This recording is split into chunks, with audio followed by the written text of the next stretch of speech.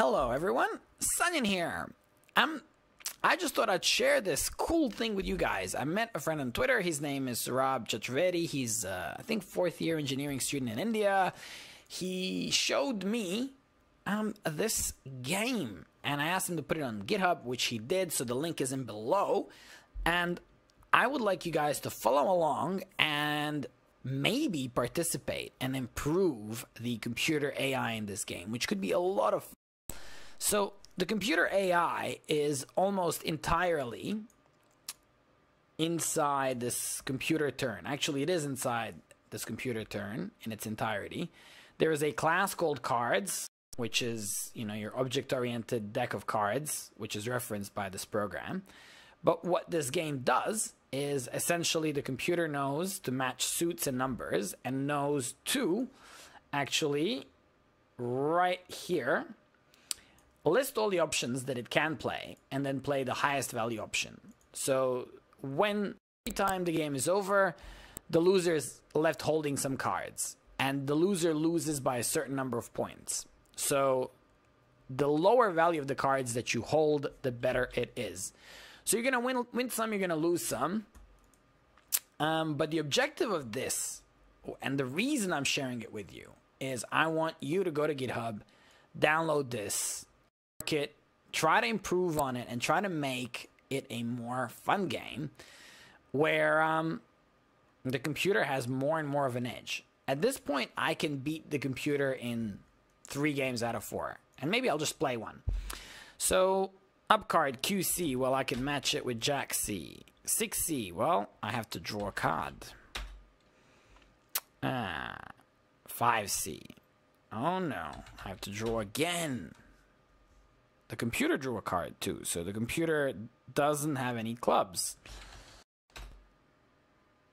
The computer drew a card, and I still don't have any clubs. There must be a ton of clubs in the deck. Okay, I don't have a 5, I don't have a club. This is going bad. Nope. Don't have a card, don't have a club. This is the first time that happened, actually. So the game's getting ridiculous. Take a card. Still. Okay, I finally have a club. So I can play 8 of clubs. And I can change, when I play an 8, I can change the suit. And which suit do I have most of? I would say spades. So that's going to be the new suit. Spades. Queen of spades. Now I can play my highest spade. And at the end I can play the 8 of spades.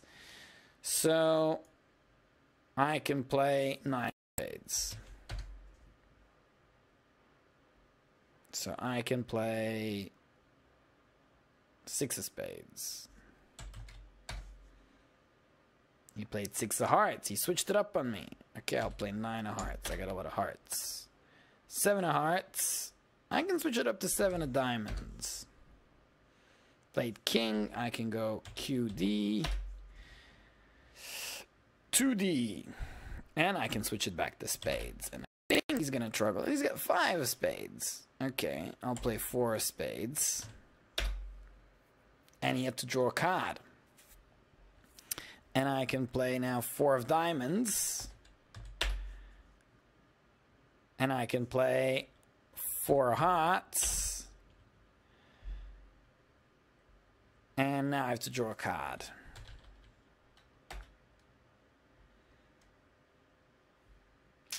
5 of hearts.